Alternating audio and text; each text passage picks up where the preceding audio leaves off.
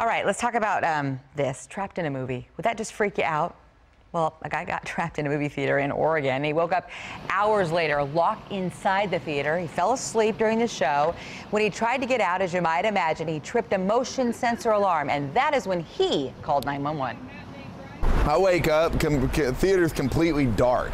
I can't see nothing. I can see the screen and like maybe my hand in front of my face if I waved it. I just called 911 at that point because no other option, and I ended up getting a hold of them, and I told them it's not an emergency. I'm stuck in the movie theater here in Cornelius. I think he just yawned. He might need to go back, a little night-night. That would help him. So here's the deal.